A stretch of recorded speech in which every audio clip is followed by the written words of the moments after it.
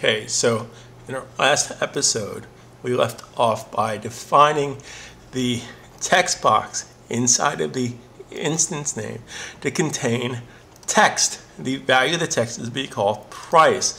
Now again, if I go to Control, Command Return, test movie, and I test the movie, and I'm expecting this to say price. And it doesn't say price because the font needs to be embedded. I have to embed the font that I'm going to use for the Flash application. So how do I do this? Well, I go back to my timeline, I go to my library, and I'm going to double click MC Nav. That's where the text box is contained.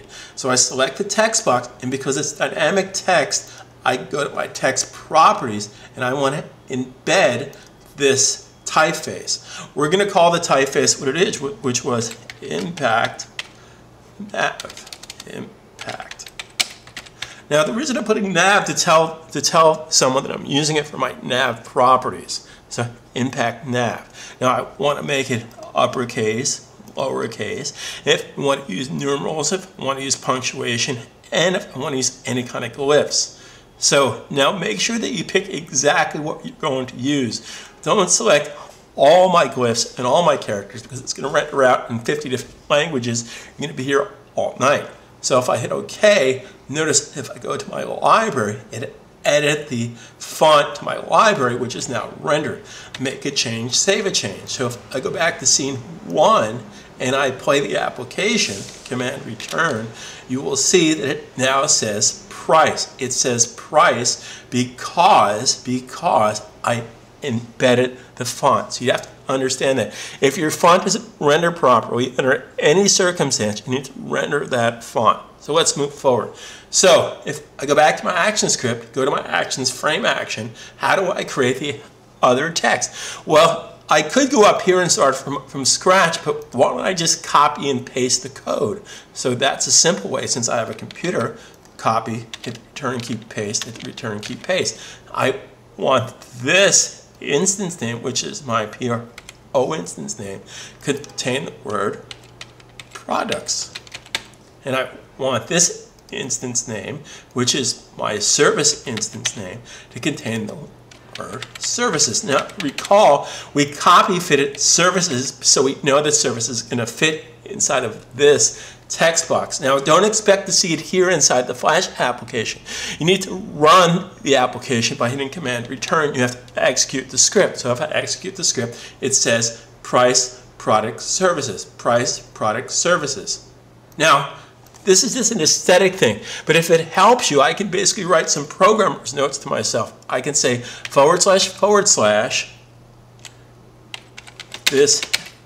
these, be grammatically correct, these are my nav titles. Then I could basically, say nav titles start. And I'm going to copy and paste that and say this is my nav titles end. Now why is this important? Because this could be an application that you didn't touch for 6 months, or this could have been something that you did part of it, but then another part of it is going to a partner or a coworker. So by putting these little pieces of text in here, it tells you exactly what these are used for. So now we're going to talk to the different buttons. We're going to navigate to different parts of our timeline. Now before we do this, I want to share with you a very simple concept. ActionScript, 90% of ActionScript is logic. Writing the code is actually the simple part.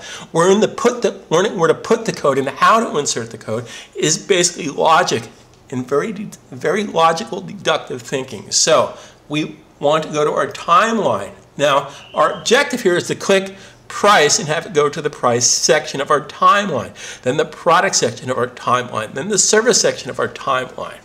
So how do I do this? Well, I'm going to create some sections. Now, it doesn't matter where I start, but I'm going to start at section 20, timeline 20, by inserting the timeline, F6.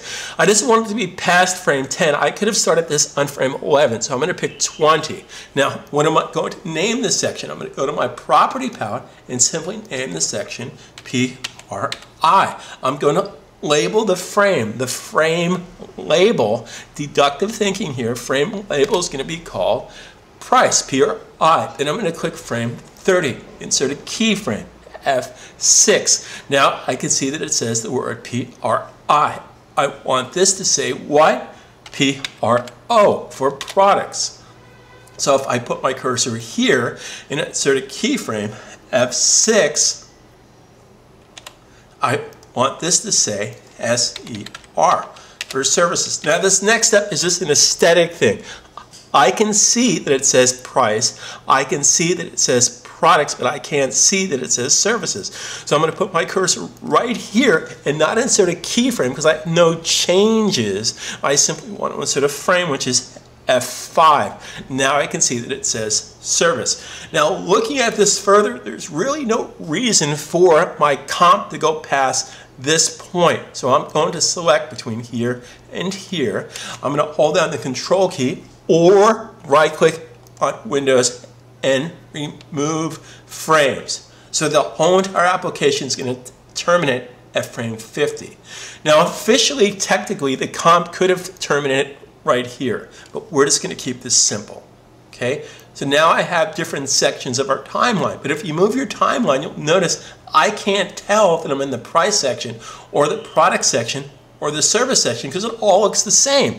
So until I get the information from the client that's supposed to go there, I'm just going to go to my brush tool, B for brush, and I'm going to make sure I have this keyframe selected. I'm going to put in £8, $8 symbol to represent the price section. Then I'm going to go to the products and put in the P to represent the product section. Again, I'm doing this until I get the assets from the client or until I build my application further. So now I'm going to select service and put in yes. So now we're going to move my playback head. This is the price section. This is the product section. This is the service section. Make a change, save a change. Very simple process. I didn't have to set type. I didn't have to drive myself nuts. I just went to my brush tool and basically marked off the section. So now I can go to these different sections of my timeline. How do I do this? I go back to my ActionScript layer, my ActionScript keyframe in frame 10. Now I want to build the rest of my ActionScript. Very simply done. Logically deductive thinking. So we're going to do the same thing we did a second ago. We're going to put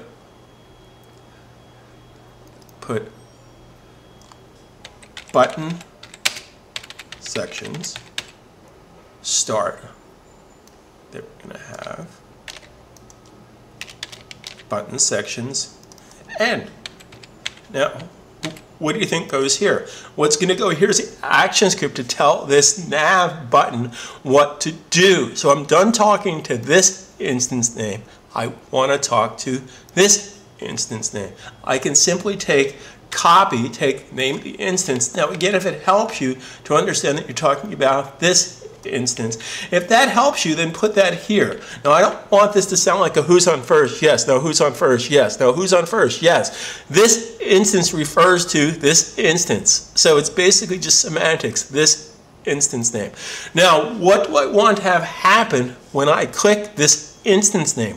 Well, what I want to have happen is a series of mouse events. The mouse event I'm looking for is on release, not on click, not on double click, not on rollover, on release. That's how software works. Software happens when I let go of the mouse. It doesn't happen when I click the mouse. It happens when I let go. That's known as on release. Now, because I call this price _ MC, watch, I can hit the period symbol, code hints, hints of code hints. So I'm going to type in lowercase on, capital R. It's camel case, on release. Now, what I want to have happen is when I release the mouse on this instance name, I want that to equal a function. Now, who can recall what other piece of code in here is a function? This is a function. Function syntax is name of the function followed by open and close parenthesis. Now, what the function does goes between the two curly braces. So I do an open curly brace, I hit the return key twice, and I do a closing curly brace. Semicolon to terminate line of code, arrow key up to put my cursor here. So what I want to have happen here, guys, is I want to release the mouse on this instance name, and based on my timeline control, based on these choices, what do I want to do? Well, based on these choices I want to go to and stop on a frame. Now, if I paid attention to the earlier video, I can do the shortcut, which is simply escape GS. Escape GS. I'm just going to type that up here. So what's the name of the frame? What's the name of the frame that I want to go to? The name of the frame is called PRI. That's the name of the frame I want to go to. That's a string of information. Strings going of quotation marks. So quotation mark, PRI, and quotation mark.